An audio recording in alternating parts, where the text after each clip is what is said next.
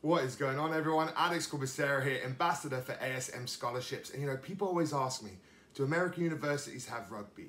Are there scholarships? What does the landscape look like?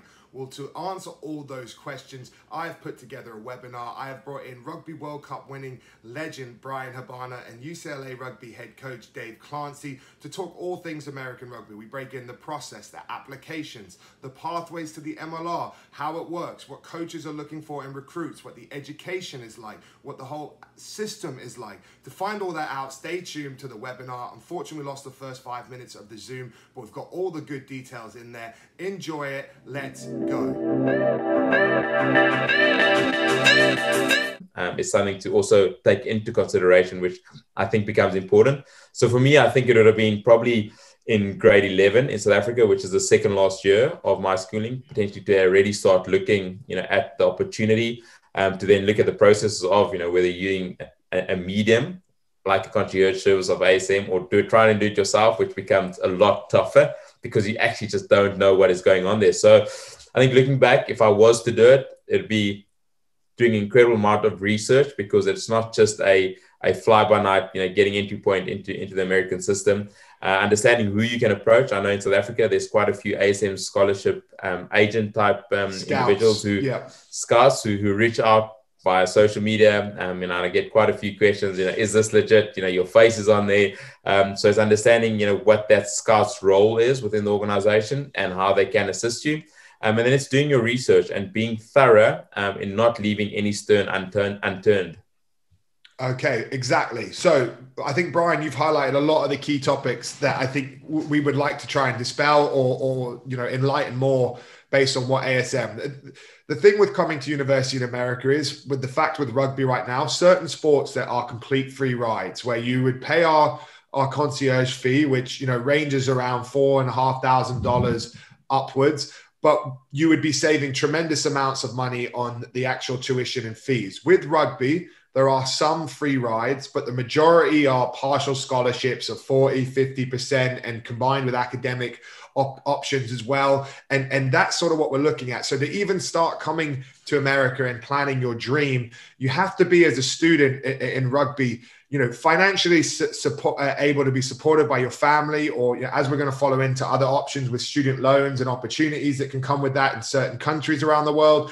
But the fact is, you have to at least have the finances to be able to pay some tuition fees, to pay cost of living, and then to pay for a service like ASM. And why would you pay for a service like ASM? The reason is that it takes a lot of work to get this American dream up and running. You have to do your research. You have to, reach out to coaches. You have to find the schools, the programs. What would you like from your experience? What school is looking for a player potentially in your position that you might be a great fit for? And that's where this can become quite costly and time consuming, because in America, every application to every school comes with an application fee. It's part of, you email, you process, you write an individual application per school. So immediately, if I don't know the one school I want to go to, I'm already accumulating multiple costs just on the application process alone, let alone now what ASM do is we say, come to us. We say, okay, let's make you basically an application or a profile. We're going to do an essay about you. We're going to learn about you. We're going to get your academic, all your academic achievements up there, your grade point average, what courses you're doing, what your predicted grades, all of this packaged up nicely. We're going to get your rugby acumen out there, your highlights, your career stats, where you've played, everything. Then we're going to know a little bit about you. And then we're going to go out and search and find coaches and programs that fit you. And without actually filling out any applications yet, we're going to do a lot of that groundwork of introducing to the coach, showing him your highlights, finding out, what schools you want to go to and what opportunities might match up well with you. And then we're going to present you an option list of what we've brought you. And so coming onto our concierge service, there's usually an upfront just deposit. And that deposit covers the time of ASM to create your profile and then to ship it around and present you with options. Once we give you options, if you want to take one of those options, then you would be on one of our different tiered status programs where you would pay the fee, but then you're corrected directly with the school. You get, all your visa assistance, application. As Dave touched earlier with the SAT, we will find and figure out where the best place for you to do the SAT is. Make sure you have all the training resources and the stuff to get prepared for that. We really sort of do a lot of the heavy lifting for the students that are fortunate enough to have the financial resources behind them to be able to use a service like us, and make it very possible for you then to go, do I want to come to America? Yes or no, as such. Like, here is my, here are my options. And just for the deposit alone, you at least give yourself that opportunity. For some students, we offer a lot of online resources on asmscholarships.com of how-tos to do it yourself, and encourage players who can't afford it,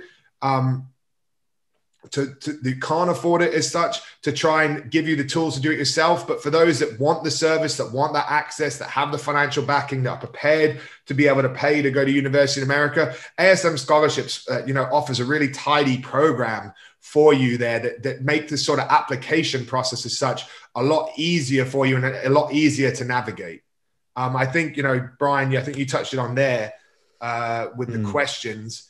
I think let's just open up the chat. If people do have questions, obviously we're not going to be able to allow participants to ask. I think there is also an understanding, and again, we don't want to be blunt, but if you are looking for a pro contract in America, ASM is probably not the route you're going to go, because that's a 2, 3, 4 year process of being in the system within the States. If you really believe you have what it takes, and I think from a South African perspective, you're either looking to get into one of the franchises within South Africa, or you're then potentially having to find an agent looking for a role in the UK, in France, in Japan, potentially. That's becoming a very hot contested market now for players. So, when you hear of ASM scholarships, when you think of the American dream, particularly as a school goer, you can't think that you're immediately going to get into the American system with a pro contract. I think that's one of the immediate things that you have to dispel. ASM is that concierge service that aids you in the process of getting you into the collegiate system. And obviously there's quite a lengthy process in terms of that. It's not just a 1 week process. It's understanding that it's going to take time. It's going to take a lot of effort. You have to upload, or you have to be getting people video recording you on your matches, in your games. And in South Africa, we have a few schoolboy games that are on television, but a lot of them aren't. So you're needing your highlights, continuously uploaded on a YouTube, or get your link going. So I think just dispelling that, ASM is not going to get you a pro contract in the US. It's allowing you this opportunity to see if you can get into the collegiate system and make it a lot easier, and not effortless, but a lot simpler in terms of if you don't understand the landscape. Absolutely. And I think that's a great point to highlight, Bryan, is that if you look at this, the ASM is, we're not going to say, hey, we're going to take you at 19, 20, 21 and just sign you in the MLR. One of the biggest issues is someone who's worked in the MLR, that's helped players get recruited, that the MLR has, is the American immigration system. And so basically, for the opportunities over in America, the hardest point is qualifying for the visa to be able to be a professional rugby player in America. It takes, some form of considerable accolade. So this is, part of the later tier on the MLR, but in a nutshell, basically, unless you've played for your country, you've played sevens, under 20s for your country, or played at probably like the super level to the premiership level to that equivalent, it is very, very hard, almost impossible to get a visa. And it will mean that a lot of teams won't take the chance on you, because they have to pay $4,000 or $5,000 in legal fees to try and get this visa. And if you aren't a strong applicant and the chances you're not going to get signed, they're going to be less inclined to look at you. So it really restricts that pool. And what it does, it means for the opportunities for the MLR, and if that is a potential vision on you, say you missed that top tier level of the academy and the next step in the South Africa system, is that the best way to get into the MLR is through the university system. You get a great degree, you get a world-class like S&C and all the support and facilities of what the American colleges can offer. But you also, on top of that, you get the pathway that there is a direct draft from the collegiate system into the MLR teams. That just had its first one this year. It's happening annually. The hardest part that the MLR teams have is start finding enough US-based players, enough players where they don't have to go out and get foreign visas. There's also the time that being in the country for long enough, you start to be able to potentially qualify for America, a few years in the MLR, and then potentially move on, to US national honors, which I know is a big thing in South Africa. Is a lot of players have ended up playing representative honors for other countries of how rugby took them to that journey. I think America is one that we're going to see more and more of that as the MLR and collegiate keep growing. And you really get that benefit to then, as you finish your degree, you have the option to go to the MLR and earn your stripes there and prove that you can play there. You're in a great shop window for all the MLR teams who are going to see you, see your stats, know who you are, because they're all picking and drafting what players to decide.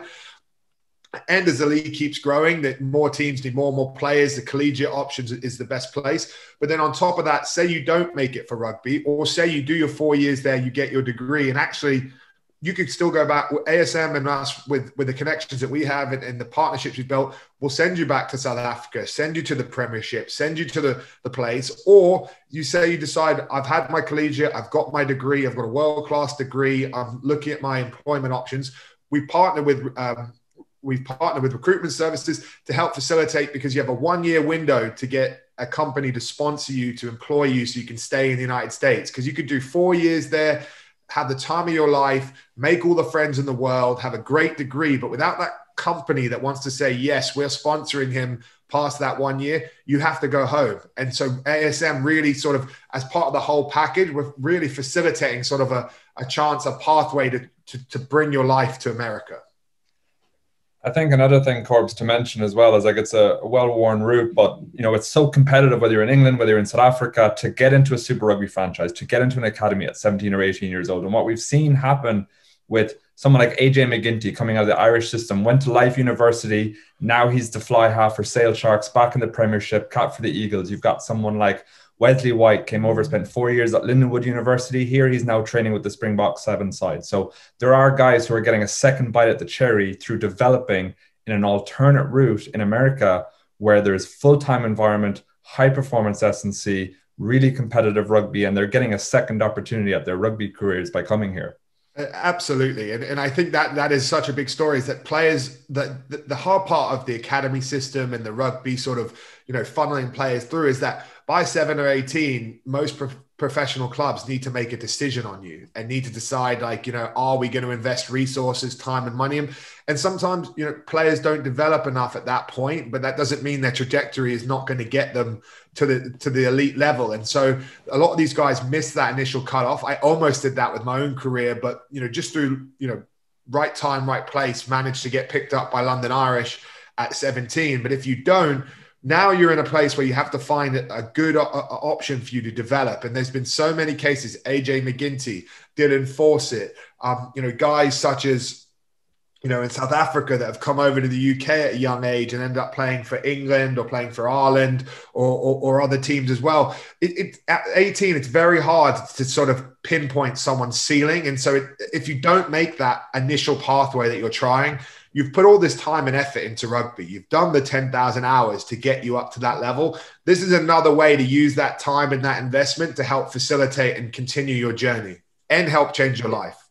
Yeah, of course. And on that, obviously, World Rugby have also changed the eligibility rules from a 3-year to a 5-year period. So, all of a sudden, you start looking at 16, 17, if you're not top tier level at your school, or potentially not getting a bite at the cherry at junior age group level, to then, have a process where you can get over to the States potentially, through the help and aid of a concierge service like ASM.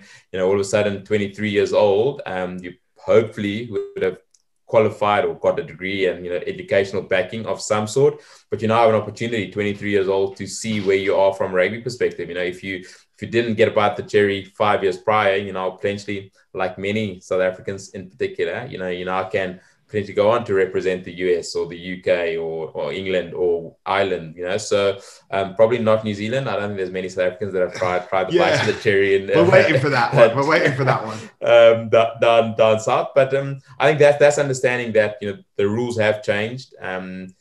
But if you can't in 5 years, make it in South Africa, can you at least try make the American dream a reality, not only through sport, but also more through education. Exactly. And again, I know there's a lot of South Africans looking by a citizenship, by investment opportunity. All of a sudden, ASM could help you get that. There's the recruitment process for a job post that initial studying period. And if that works out, you could potentially set up a much improved life, for you or your potential family. So I think there's a lot of considerations you have to go through. Understanding the process is not simple. We're not coming to you with a silver platter and saying, okay, listen, here's your American dream.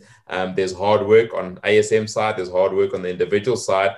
And it's also, and I know we're focusing on rugby, but, whether you're an athlete, so all of a sudden you could potentially, be a winger who runs a 10.5, 100 meters. And, rugby has been great for you, but all of a sudden, there's as college in the States says, we can get you to a 10.2, a 10.1, and, that direction bears. And I think that's where ASM could even add further value, to the mindset, of getting to the States. So again, yes, this is purely rugby, but there are different avenues that ASM in particular can help you with in understanding, the scope of what the American dream potentially is.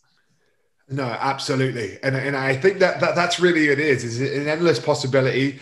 ASM gives you the keys and a route to get over here but then it's up to you what you do with those opportunities in life, and whether you want to follow those pro sports, whether you want to, move, into, as a job and a life in America, that American dream, and using this process as a vehicle for change in your life. And I know there's a big, in South Africa, there it just seems to be part of, the identity of looking for, pastures, greener, and looking for other opportunities outside of the country. And this is another great one for students across the board in that.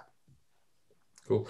I don't know if you want to go through some of the questions in the chat there. Things like, would colleges be concerned with gym statistics and ability in the gym? I think this is a great question for you, Dave. This is a great question for you. Yeah, 100%. I think it's important to know there's two people you've got to impress to get into an American college. You've got to impress admissions as well as the rugby coach to support your application. So from a rugby side, highlights, gym statistics, how tall you are, your experience, what position you are, is the kind of information you want to get to the coach, whether that's over a conversation. A lot of teams have websites with an application portal that you can put a lot of that data in, so they get an idea of what they're dealing with and how you'd benefit their team. I think another thing to be really that's worthy to discuss is that the percentage of applicants that are successful to colleges in America ranges from like a Stanford, which might be 4%, up to 40 or 60%, depending on the different schools that you apply to. So like, for example, at UCLA, we had 111,000, then 121,000 applicants, and then 144,000 applicants this year. And you think only about 6,000 to 8,000 of them get in on any given year, those percentage chances of it getting in get smaller and smaller. So using someone like ASM to make sure that your application both impresses the rugby coach at that rugby program, but also you shine to the top of the pile within your admission application, your essays, making sure that you've got everything checked off, your SATs, that you're able to articulate your character, etc. So I personally wouldn't be massive on like your gym statistics. I'm more of a rugby guy, like see your footage, see who you've played for, what position you played for, etc. Because one thing the US is so far ahead in is like physical prep of athletes, and we can do a lot of that work over 4 years, like an academy would anywhere else in the world, where we get you to the physical state that you need to be competitive. I think your rugby, your nuances, especially coming from a country, whether it's South Africa, England, Ireland, that experience, showing that through video is going to be more beneficial in my book anyway. No, I think that's great, mate. And I just think I want to give you a little bit of a window as we'll continue with some of these questions, just to highlight a bit of UCLA, the program, some of the growth and your visions, and potentially if there's any recruits out here as well, that there is the portal on the website, or they can reach out at corbs@asmscholarships.com and email me, and I'll connect you through that as well. And just a little window for yourself and your program. Awesome. One of the ones there is an age limit. There is some rules in collegiate rugby about aging. So I think you have 7 years post high school graduation to be eligible to play college rugby. And then you have 5 years of eligibility within college rugby. So if you haven't played professionally or collegiately somewhere else in the world and you're within 7 years of your high school graduation, you can play rugby in America at a college level for 5 years. So that probably answers some of those questions about if you took a gap year about being a little bit older, etc.? I think that answers a few of those questions. No, absolutely. Okay, let's look at some of that. If you want to take a gap year between high school and university, will that affect the process with ASM? Dave, I think you'll back me up, but no, not at all. I think, you have that 7-year window from when you finish. If anything, from a coach's point of view as well, an extra year is just going to mean you're physically more developed. So he's going to get you a little bit older for your 5 years of potential eligibility. And if you have, like we talked a bit earlier with Bryan, if you are in a position where, you feel like, it's a bit of a rush with the end of this school, a gap year is a great opportunity where you can continue your rugby development, continue your growth, and give you the time to get the application process and not rush it and find the right school for you and the right fit as well. Yeah, of course. And something to that, I just taking back to my history, I matriculated, which is sort of ending school at 17 years old. So I was a year younger than everybody else. I hadn't fully developed. I was literally weighing, I think, something ridiculous, like 66 or 67 kilograms. I was like 174. I was like a scrawny, and I only got a lot quicker after school. So something like a gap year is a consideration, but again, it's financially, can you support that for yourself? If you're not a grade level type of player, you're sort of hovering about your first team, second team, first team, potentially second in your position. But that then potentially does give an opportunity to take a year out of understanding the process of getting into that system, looking at various opportunities of not only improving your own physical being, but then also understanding, the mental change and getting into the collegiate system, doing your SATs, understanding the difference in an education system from South African government schools, potentially to the US system, which is also, really intricate understanding. Absolutely. And I think the maturity as well, that, going for these international students, you are coming a long way from home as well. You're going to be without your parents, your family, a new environment, some new changes as well. So that extra year isn't always the worst thing from that point of view as well, because it is a big life-changing move coming across, the Atlantic or the Pacific, whichever way you're coming, and being away from your family and starting that dream. One question here is, what is the best age to start reaching out? At ASM, we advise the sooner the better, just because it gives you the most prep time to really sort of facilitate your application and your grades, and understand that, you're aiming for something now. So 2-3 years out from school, your average monthly report cards or term or semester, however it works, are actually really important in your, getting the right grade point average to be really, really desirable by schools and be able to qualify them. And then also it just gives you enough time to get your SATs in order, to take the practice SATs, to take the prep time, to give yourself the best opportunity to put the best application together to get into the best school of your choice. And it's just on that circles, another thing just around education. Obviously, myself and Dave and yourself are not done. And rugby was very different. When I matriculated back in 2000, the game had only been 4 years professional. It was very, very different. Education was sort of an alternate route because you weren't quite sure if you were going to make it in rugby. The game has exploded from a professional perspective. So there's a lot more opportunities with a lot of money. Not quite the Soccers and the Ronaldos and the Messis of the world, but guys like Owen Farrell, Evan Etzebeth, and Andre Pollard are not getting too bad a salary. But that said, education is extremely important. And it's also really important for everyone on the call to understand that ASM is not going to give you a scholarship if your education and your levels of marks are not at a level where it gets you into the collegiate system, much like university in South Africa. So it's really important that, again, rugby and professional sport is a massive dream that a lot of people have. And it is important to understand that, with that education is just as important, not only for while you're playing, but when you end, because all of a sudden, 15 years of playing professional rugby is potentially great from a sporting perspective. But as soon as you go into the business world and you don't have an educational background on any sort, I had to, at the age of 35 years old, go to Toulouse Business School and write a 35-page thesis, which was extremely challenging, And if I just completed my BSc IT degree, in my first 4 years out of school, things would have been a lot easier. So understanding that education, as much as the professional aspect or trying to get into the professional aspect of sport, is extremely important. Absolutely. And I think Dave is nodding along with that as well. As someone, the level of degree and the opportunities you'll get from coming out of a school like UCLA will change your life forever. And I think, I did my degree in the evenings while playing rugby in London. I think I finished it when I was 26. It took me 5 years, sort of part-time night school. So if I could go back, I would have done it in those early development years where I had more time. So then I was already then prepared to help lay the foundation for post-rugby life and the real world and what that means, instead of trying to partner at maybe some of the most intense part of my athletic career, still trying to tag on that academic, academic sort of workload and requirements at that time. I think if I could go back, I would have done it in the time where I had window and time, and then just primarily focus on my athletic career, and then use that to set me up for post-athletic career. And that's one of the big proponents that got me involved with ASM Scholarships, is I've, from my dad down, have always had the importance of college education and higher education driven into me. And it was tough when you're chasing your sporting dream to really sort of make sure that you account for that and factor that in.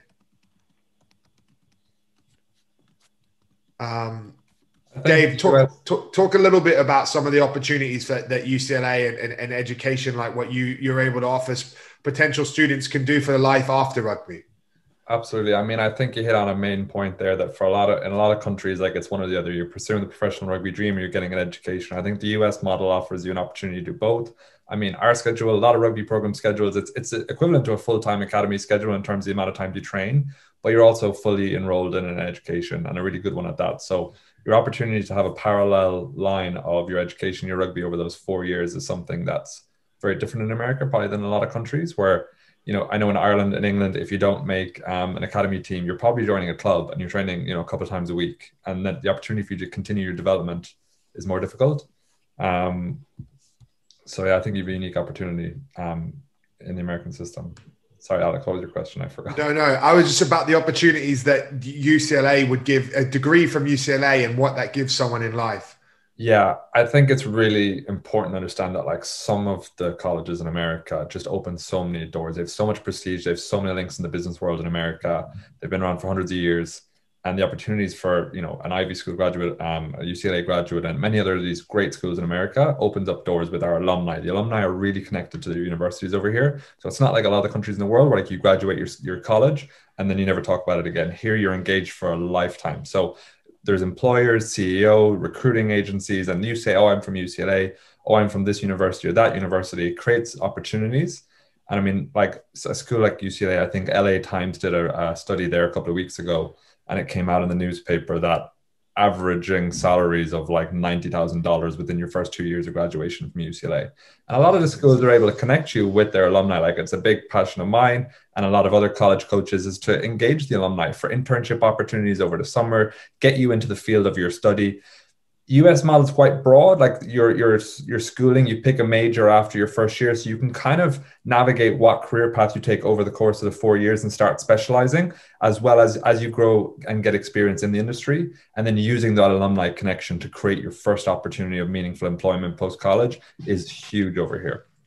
Absolutely. It's a huge factor of American life. And it's something that we try and do with ASM, and build our own alumni network out, and have, the players that have been through our pathway service, helping them, connect them into jobs. We have some that actually work at ASM as well. And then also, building up that then those potential people, as they've gone on in their life and we've helped them, that will look to hire the next generation of international students that are trying to chase that dream and align, with the common, love of rugby or sports or academics, and build that sort of community feel. And I think that's one of the things, the UCLA is an amazing program that I love coaching and seeing the resources these students have, but that ability of, helping with internships, not every school, not every program is being able to do that. And that's something, a resource that ASM can offer and support, because it's incredibly valuable to students to over that 4 years, use their whole experience in university to best prepare themselves for the next step of life, especially international students who only have that tiny window to secure, long-term, residency in the United States. All right, I'm just going to scan through any more questions, see if anything really sticks out. Here's actually, could rugby place kickers be potentially picked up in American football team kicker college? This is massive. And this is something that people should be aware of. This is starting to happen more and more, that the specialization of kickers in rugby with the right coaching, can be very transferable to American football kicking. And there are a number of, guys that have either left rugby that have now been training to kick, or have come through the university set up and played rugby, who are now looking at the NFL and the opportunities of kicking the NFL. And Dave, you know a little bit about Tag Leader, an Irish player who's represented the USA, who's currently, an MLR player initially, who's currently, in the final stages of making that transition. Yeah, 100%. I mean, Tig, also from Ireland, came over. His brother Dara plays for Connacht, who's actually now over here doing a postgrad at Clemson University and an assistant coach with them. But Tig came over, went to Lindenwood University, played rugby there, got his education, got into the MLR with San Diego, then with the New England Free Jacks.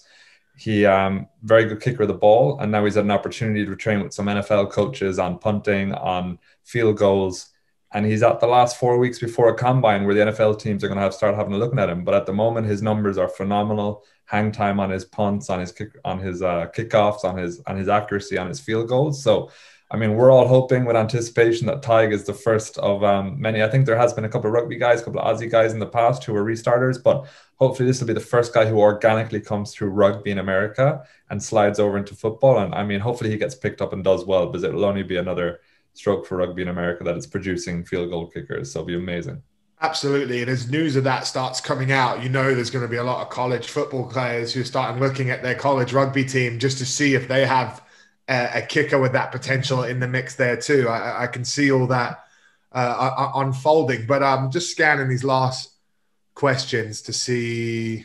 Because I do think it is really important. Obviously, I think there's a lot of questions around the financial aspect of ASM and understanding that. And I know we're not going to particularly go into the fee structure, but just potentially give indication of when we're talking about you have to be in a position to be financially supported. What does that mean? Does it mean you get a 50% scholarship? Does it mean the other 50% is in US dollars? It's paying your boarding fees, it's paying your lodging, it's paying all of these things? Because again, just understanding that ASM scholarships doesn't mean you get a free ride and 100% given absolutely to you. And it's unfortunately not like that in the US collegiate system as much as everyone would like it. And ASM is definitely growing to a point where that could potentially be a future thing, where one or two real scholarships can be given up. But at the moment, what is being able to support yourself financially in the US look like?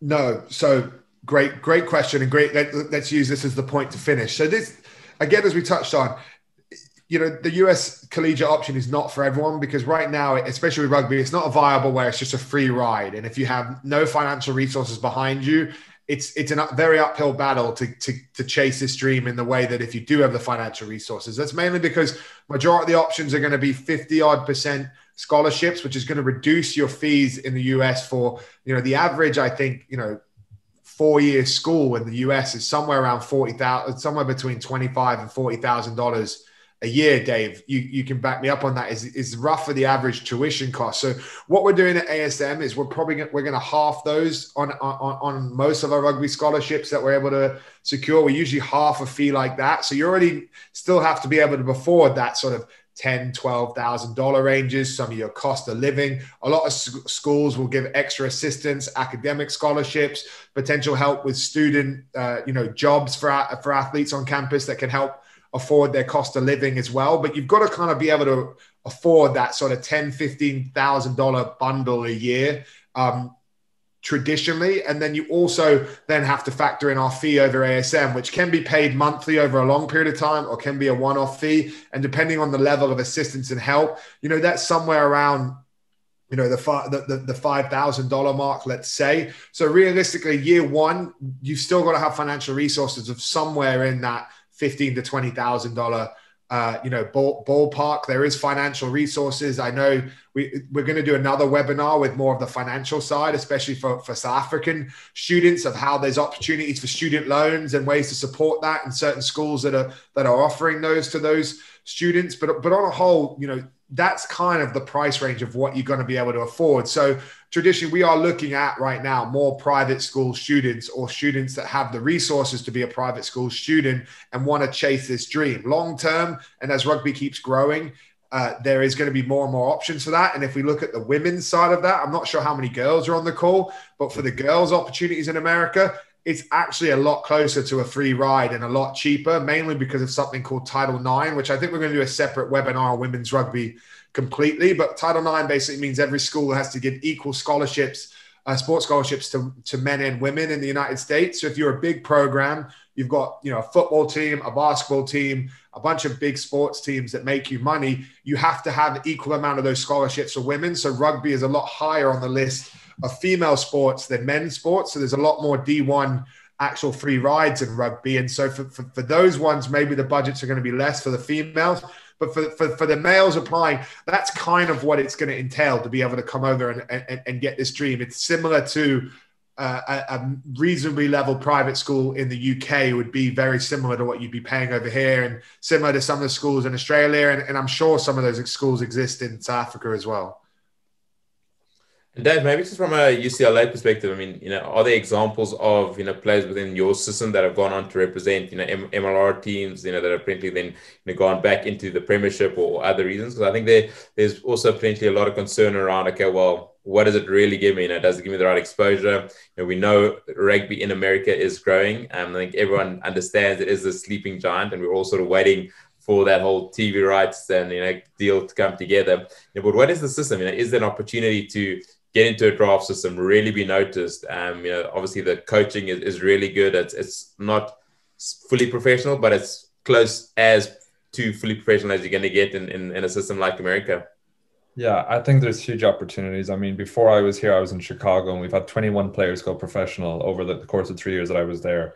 You know, one guy got an opportunity with Clermont on trial, and now he's playing in D2 in France. Another guy got a contract with Edinburgh in the Pro 14. Then moving out here to UCLA, I've been here for a year. We've had 3 recent graduates who were already in the MLR. We've had 2 that got an opportunity to play in the World 10 series this year, who are seniors, who I think will be high on the draft list for the MLR next year. So, and I think that number will just keep growing. I mean, the expansion rate of the MLR, the amount of new teams there are, they need these players. And that draft that they created in line with other American sports is going to create huge opportunities for the top talents coming out of college to go professional in what's a growing league. I mean, as a league that's only 3 or 4 years old, to already have 13 professional franchises, that's a lot of playing opportunities that they're creating. Hugely. And there's also opportunities. There's been success stories of players coming through the collegiate who've then gone back to play sevens international honors for Australia, for other countries. Sevens is a massive part of the collegiate landscape in the US, and more so with, you know, the success of the US teams, the Olympics, the fact that it's a, you know, potential Olympic medal. Those programs and sport has a lot more merit in the US. So those, you know, the sevens opportunities are bigger as well. And then on a whole, I think the biggest area, there's other success stories of people like Blaine Scully, you know, who came from, you know, American-raised rugby player, went to Cal Berkeley, which is one of the premier programs in the United States, big rival of Dave and I's, but they have an amazing program. You know, they don't offer scholarships, but they can tag players, and they also is a world-class education as well. And someone like Blaine Scully, who came from the US, went to that program, and then had a lot of success abroad as well, shows that the pathway is there to still get you good enough to reach some of the highest levels. Blaine went on to play at Leicester Tigers. He played at Cardiff Blues. He captained the US international team to a World Cup. You know, there's going to be more and more Blaine Scullys. These are just the trailblazers who are able to do it, I think, in where the new pathway that's being developed wasn't quite ready yet. And when now I think that pathway is really being built out, reinforced. The MLR see the massive value in the collegiate system, and just the fact of the responsibility the MLR now have as individual financial capital, independent financial capital, investing in growing rugby in all these areas around the US. It's only benefiting the collegiate programs. There's now better assistant coaches. There's now better resources. Those coaches get to watch training and see what these professional teams are doing. A lot of the professional setups have foreign coaches. And so you're getting all these sort of ideas and rugby IQ and knowledge diffusing its way across the US, that the process and the sort of pathway is only going to get stronger and stronger and better preparing you for top level rugby. All right, quick scan of the questions. And I think then we are going to sign it off there. Should I attend? Alex is, I mean, that's while you're going through the questions there, but most of these big colleges run a summer camp. I mean, we run one at the end of the July, but a lot of schools do run those summer camps. And if you've the financial means to do it, like coming over to the States for a week, experiencing firsthand the coaching, the campus, the facilities, the weather, and seeing it for yourself and how huge it is. And I think you'll just be amazed at the experience. I know, Alex, you went over to Cal when you were 18 and saw it firsthand, but for someone to come over, I think it'll blow your mind to see the status and the stature of some of these colleges. So if you can have that opportunity, I'd take it. Yeah, there's a question on summer camps I was just about to answer, and I agree. I do think for players potentially looking to come over, it's a great way to build a relationship with the coach, show them firsthand what you're actually able to do on the field in front of their eyes and not on a stat sheet or a YouTube page. And then actually then get the feel for the college. There's a lot of time the current players help out in those camps. So you get to meet some of the guys, speak to them, really feel the environment. It is a definite, if you have the financial means to do that, I would recommend it as part of the process to make sure this is for you and to find the best relationship. And there was one question on there, I can't see it right now, but it was basically talking about with COVID and there being no games, any advice for getting noticed or for coaches. And that's why I think, without trying to like spin it as like a salesman, like, oh, COVID means actually ASM's role could benefit players even more. I genuinely think there is something to be said in that if you can't, haven't been able to play for a year or two, it's almost more important to have some form of, connection to the coach as possible, because your rugby can't just do all the talking for yourself with the impact of COVID over this last year. And I think it does lend that then getting assistance on the process would definitely make it a lot easier for you if you don't have any highlights or anything to show coaches, purely because there's just been no games. Absolutely. I mean, it's the ones that do have, scholarship opportunities, it's incredibly competitive. I mean, they've got a lot of guys from all around the world applying to go to their universities. And a lot of those coaches, they want to have high quality players, but character is a huge thing. And, going about it the right way, especially like if Alex rang me on behalf of ASM and said, hey, mate, I have a lock here. He's playing in South Africa. He's got the grades. He goes to this school. I've talked to him. So is Gavin. He's a great kid. I've met his parents. That automatically will put him towards the top of my list. His character, his family, everything has been referenced. And I feel like I know the guy a little bit more. Some guys, my advice, and it's a pet peeve of mine, some guys are really informal about how they reach out to colleges. Like I get DM slides on Instagram and like text messages been like, hey, I'm Irish, I'm South African, give me a scholarship. And that is a fast track to getting off on the wrong foot with a coach. So going through an agency, going through the formal channels, writing a formal email with the stats, with your highlights, with your information, your academics, is going to get you off on the right foot with these coaches. Absolutely. I think we've done it, lads. I think we've done this well for the first debut webinar. Thank you to everyone who joined. We're going to try and make these a monthly thing, and we'll dive into other sports and in other areas and topics and questions that you guys have, and just try and give you as much information on the process itself, but also the resources that ASM can offer. If you want to learn out more, please go to www.asmscholarships.com.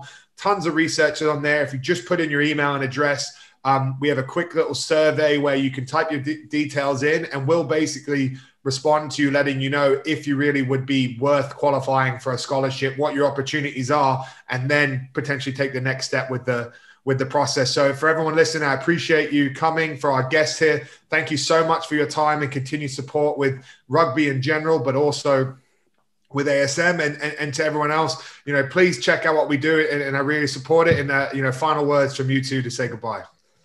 Corbs, just quickly on the ASM thing. So obviously in South Africa, there's quite a few scouts. I'm not quite sure what it's like in the rest of the world. How do people know exactly, who is ASM scouts in country-specific areas? I know they can go to the website, but is there a way of vetting or verifying? Because a lot of people will say ASM scholarships or whatever. So how do those potentially wanting to find out more, and again, in country there are potential people saying they're from ASM. How do you verify that? How do you really understand exactly, who to go to? Great question. So all of our scouts are listed and verified on the website. So if you go to ASM, there is an option with the scouts. And we do have a number of the scout program. One of the way that we've built up Our recruitment is by having scouts that end up sort of recruiting for us, finding students that are in the local rugby scene that are around there, that use social media. But at the same time, please do, if you need to verify or check, you should see some sort of affiliation with the main ASM Scholarships page. I think that would be, one of the first things to look for. But go on the website, you can verify and check the scout is on there. They're all listed on there. And that is how I'd advise everyone, because yes, it can be very confusing. The easiest way is just to go to the website at ASM Scholarships. If you are dealing with a scout or someone reaches out to you and they sort of, tickle your fancy, please go to the website and just check and verify, because having a scout that also knows the process, knows your level of rugby, that is more in tune to you on the local scene, will probably sell you better to the coaches and the service than, maybe just reaching out yourself. But ASM on a whole, whether it's one of our scouts or through the website, it's an absolutely fine pathway to getting onto this program. Brilliant. No, thanks, Cole. I think that was extremely insightful. David, was brilliant to hear about UCLA, and hoping that Adam Ashley Cooper and Matt Gitto somehow lured Drew Mitchell over to I know the band's got to come back together, mate. The band, if the band does get back together, it'll be some really good crack and some proper banter over there. But I think really, at just how you can have longevity in your rugby career, which I think would be brilliant. So yeah, it was really informative, of course. Looking forward to the next one. We could potentially dive into a lot more detail around the financial aspect, absolutely, the actual education perspective of it. But I think a great start. I'm not quite sure if I'm going to be the loose head or Dave's going to go for the hooker. So we're sort of deciding that at the moment. Mate, you're the hooker on my little Zoom panel, so I think we'll just keep it that way. I'm at loose head where I belong, and Dave's on the tight. So we're in a good place. It'd be a privilege. Hell of a sevens front row as well. But anyway, thanks everyone. Thanks, Bryan. You're a legend, mate, on and off the field, and Dave, you are too. I appreciate you guys' time. Thanks everyone for listening, and let's sign off. See ya. Cheers, guys. Be blessed. Stay safe.